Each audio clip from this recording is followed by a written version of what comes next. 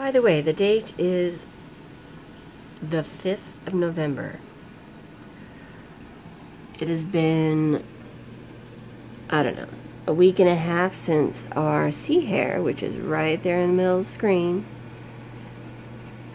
has been let loose into our tank. Quite a difference he has made.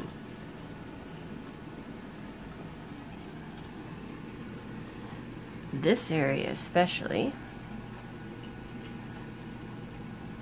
If I could just pan out here.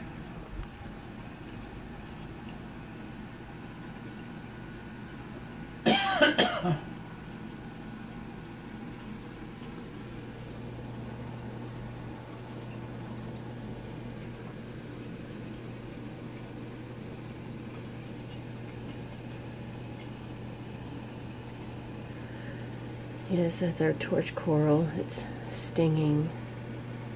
The coral's over here. There's still some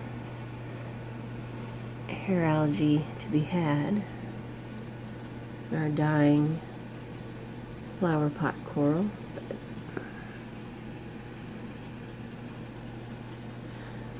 And we've been watching him all morning, trying to find one of our new shells that we placed on the bottom so we won't